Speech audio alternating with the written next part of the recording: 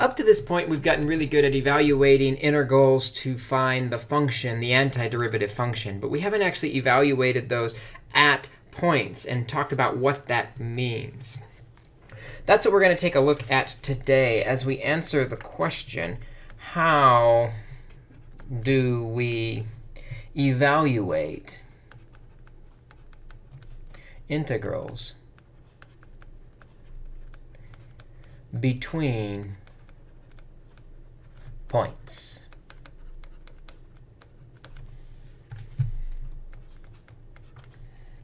And so just kind of to show what we're talking about here, as an example, let's say I've got some company and sales grew. When we talk about sales growth, that's the change in sales. That's really the derivative. At a rate of s of t is equal to 48 e to the 1.2 t, where t is the number of years after the year 2000. We want the total sales between 2003 and 2007.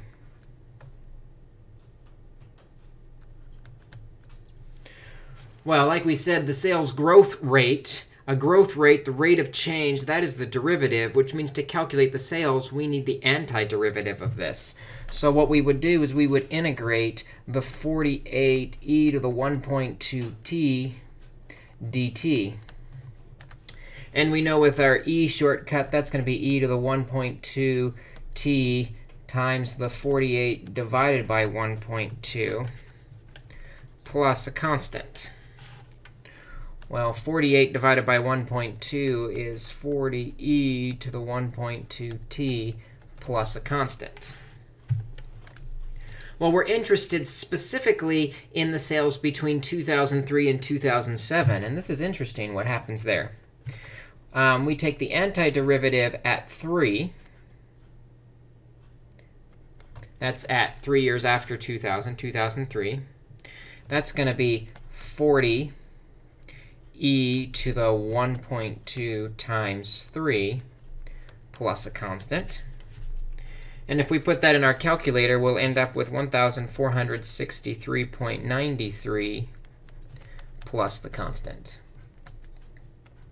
And if we plug the 7 into the antiderivative, that'll tell us the total sales up to year 7.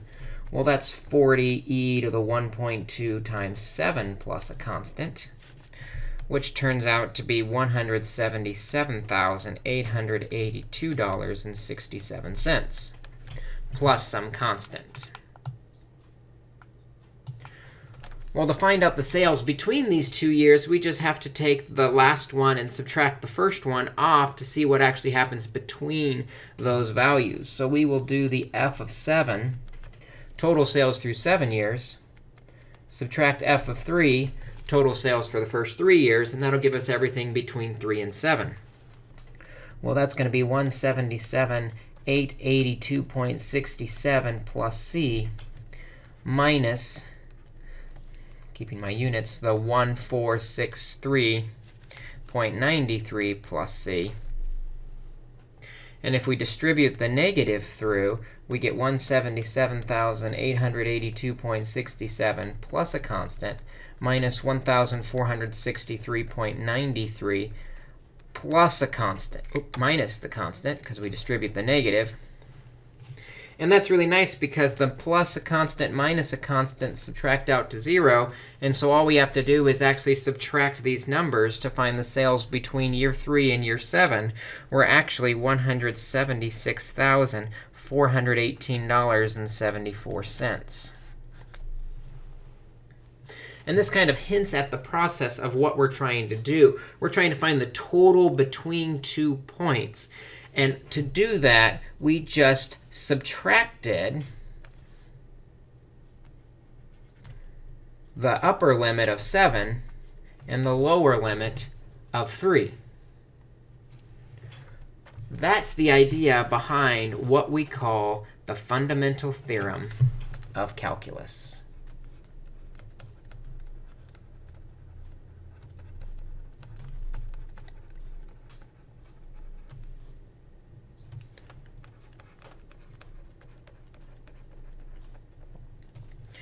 As we look at the fundamental theorem of calculus, just a reminder of some notation. We're going to let the capital F of x be the antiderivative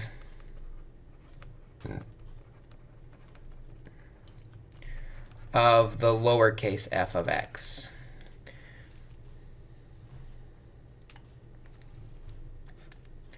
And so the fundamental theorem of calculus says that we can integrate from a to b of the lowercase f of x dx.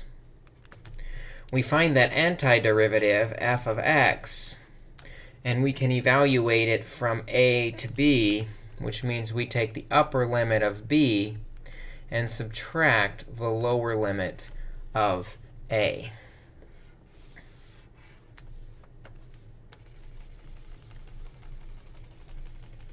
The idea of the fundamental theorem of calculus is we find the antiderivative, the capital F of x, and then we plug in the top number and the bottom number and subtract those results to get the amount of stuff that happens in between those. So for example, if I wanted to know how much stuff there was between 1 and 4 of 3x squared, we integrate it dx. And we know the antiderivative of x squared is x cubed. And then we divide by the 3, which clears out the 3. And we're going to say we're going to evaluate this from 1 to 4.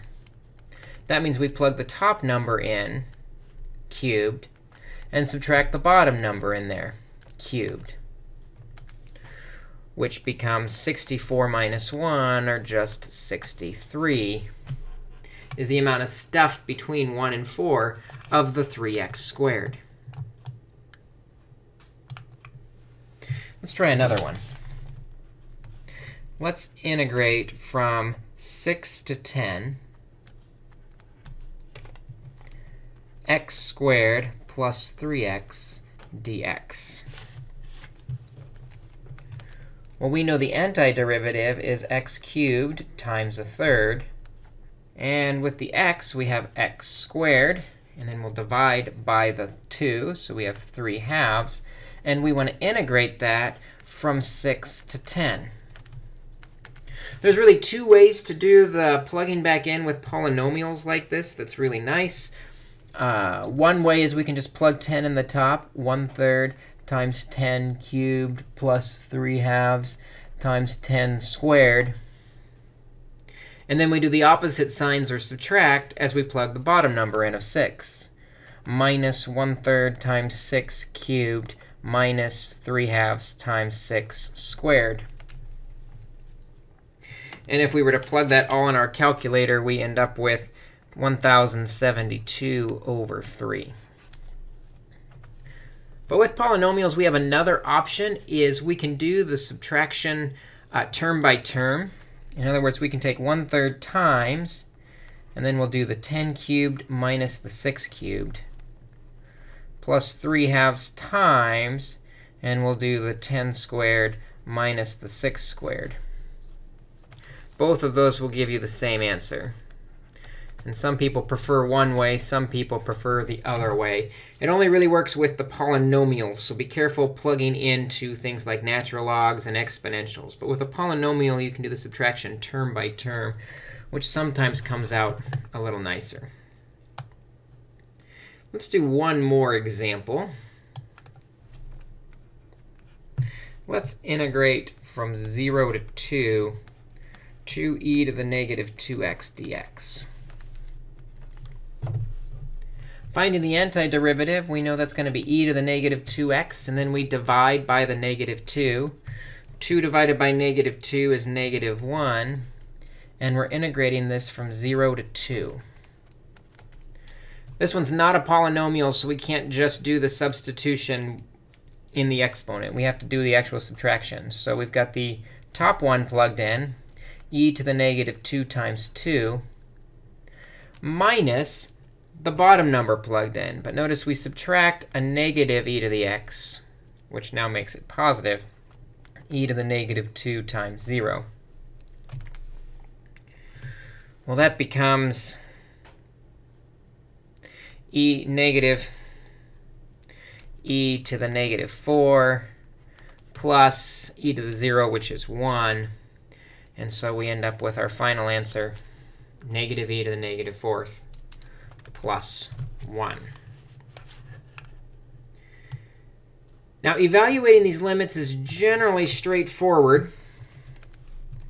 But there's one thing we need to be careful of, and that's if we end up doing a substitution problem. Because with substitution, the limits are what the x equals. And so when we change to u's, that's going to change what the limits actually become. But what's nice is it actually saves us work at the back end. So with substitution, we need to also use the u equals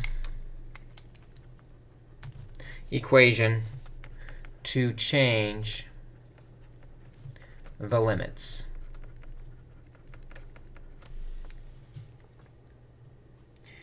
Here's what I mean by that. If we're integrating from 0 to 1, 18x over 3x squared plus 7 dx. We recognize with substitution, I can make this whole denominator equal to my u of 3x squared plus 7. And then the du becomes 6x dx.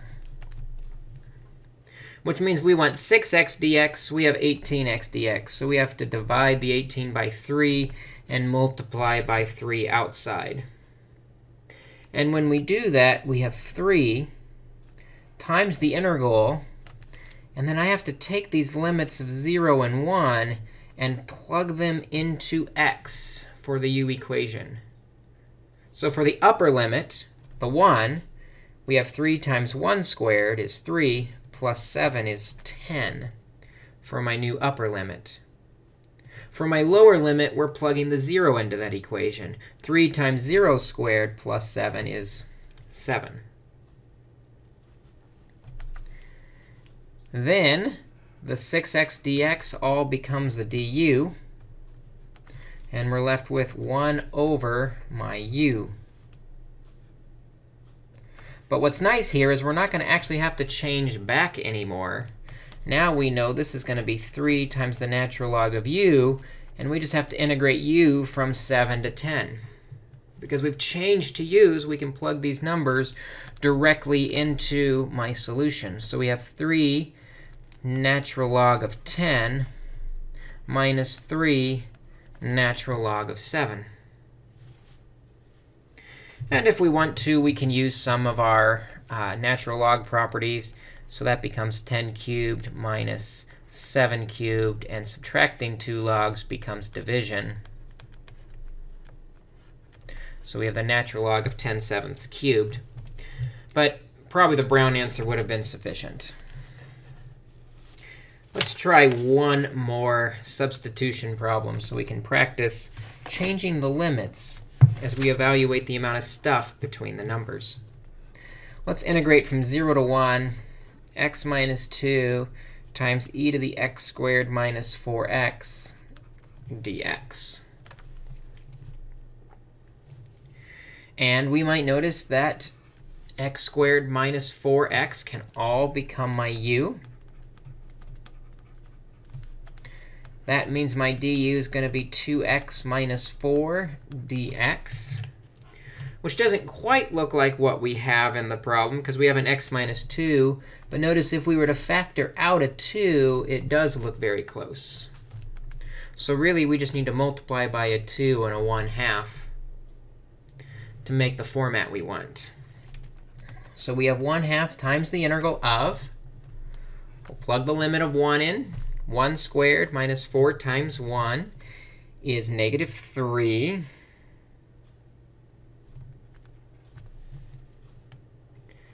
Plugging the 0 in, 0 squared minus 4 times 0 is 0. Then the 2 and the x minus 2 and the dx all become my du. And we're left with e to the u. This is an integral we can quickly take.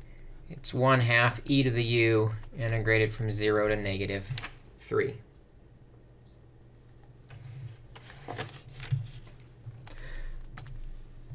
Plugging in those values, we have 1/2 times e to the -3 minus the lower limit, 1/2 times e to the 0.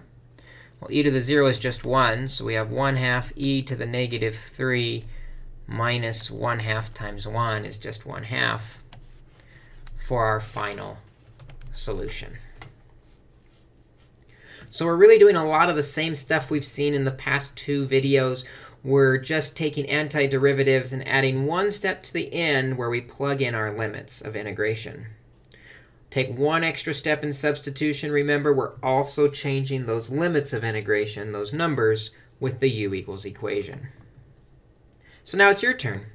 Take a look at practicing some of these on the homework assignment. Come to class with questions, and then we'll look at some applications. These definite integrals are very useful to us in applications of business and economics because we can actually start finding the amount of stuff either gained or lost over time. So we'll take a look at those in class.